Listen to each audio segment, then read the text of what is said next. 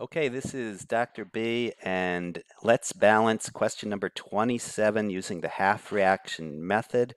I did this for my class, and we made an error somewhere, so I thought we would repeat it. Let us begin by recognizing that chlorine, Cl2, is being both reduced and oxidized. It's turning into chloride. I hope you see that calcium chloride is no longer chlorine atoms, but each Cl has a negative charge. And it is forming two of them. So that is what's gaining electrons. I guess that's our reduction. And it's also turning into chlorite. That's ClO3 minus. Now that might look like, and it's forming two of those. So that looks good. That might look like you're doing reductions on both sides, but not for chlorine. Chlorine, I'll bet, is being oxidized there. But let's proceed in the normal fashion that we do. Let's make sure our chlorines are balanced. We've got 2 and 2, 2 and 2. That looks fine. So the next thing that's not balanced is oxygen. We've got 3 here, so I'm going to add 3 water molecules. And then if I'm adding that, I better add 6H plus. And that looks good.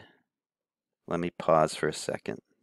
And in fact, that's not good, and I believe a student pointed that out to me. Does anybody see the error that I just made? I said I have 3 oxygens here, so I need 3 waters. I don't. I have 6 oxygens there because there's 2 of those. That, I think, is the initial problem. So I am going to clean that up. Let's get rid of this whole thing here. Ugh, give me a second. Good. Now, let's do it again. Chlorine is turning into chlorite. 2 of them. Each one with a -1 charge. Okay. Now, let's see, we're good for chlorine. We've got 6 oxygens, not 3. So let's add 6 H2Os to this side. And then let's add 12 H plus to that side. Double check. 12 hydrogens, 12 hydrogens, 2 chlorines, 2 chlorines, 6 oxygens, 6 oxygens. Everything's good except for charge. Let's do that on the top. I am 2 minus here, so let's make it 2 minus on the other side as well. Here I have no charge on the left, and I have a 2 minus and 12 plus. I am 10 plus here. Let's double check, because that's pretty unusual. 2 minus, 12 plus, 10 plus. So I need to add 10 electrons here. 10 E minus. That means I need to multiply this entire thing by 5 in order to balance out the electrons.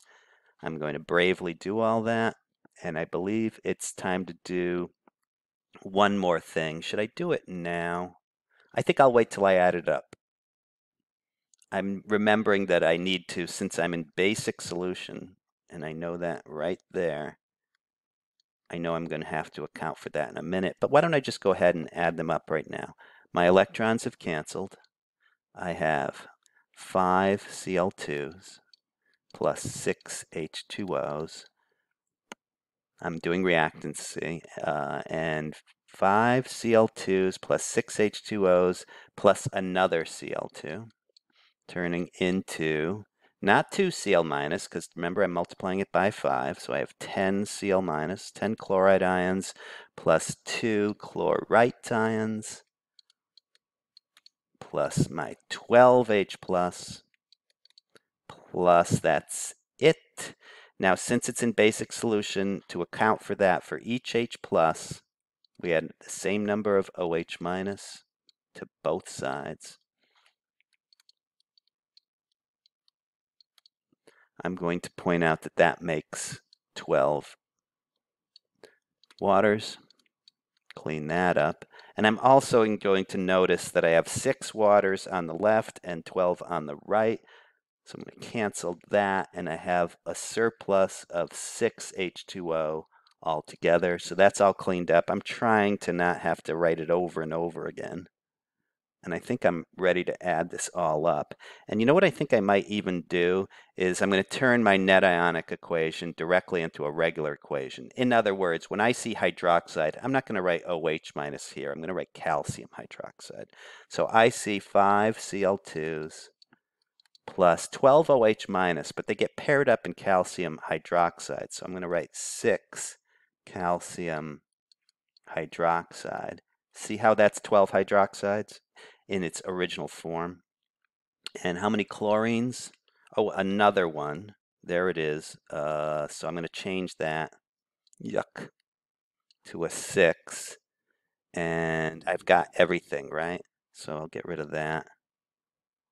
And now what are we making? 10 chlorides, right? 10 chlorides. There's no anywhere else. So they get paired up in calcium chloride. So I'm going to write 5 calcium chloride plus, what else? Chlorite. How many of them? 2, but they're paired up in calcium chlorides, so chlorite. So that's just one of those, plus calcium chlorite. And my 6 waters, is that correct? 6H2O. I believe it's time to check. Now, notice I gotta be careful. Let's double check. 6 chlorines, yes. 6 calcium hydroxides, makes sense. Missing anything? No. 10 chlorides, so that's 5 calcium chlorides, good. 2 chlorides, so that's 1 calcium chloride, good. 6 waters, good. Okay, this should be 66516, right? 66516. I'm going to write that down. But it's a little bit out of order. Well, it doesn't matter, I think, because calcium, yeah, this is the same thing. Calcium chloride, 66516 with an exclamation point. Let's see if it's right. Do chlorine first. We have 12 on the left and 10 plus 2. Yep, looking good. 12 and 12. We have calcium is 6. Is it 6 on the right? Well, we've got 5 plus 1. Interesting how it breaks down. 6 and 6. I'm liking it. Oxygen, I have 12 and 6 plus 6 is 12. I think we got it, but let's just do it completely. And the only thing left, I think, is the hydrogen. Is that right? Yeah, let's do the hydrogen, which is also paired up here, so 12 plus 12.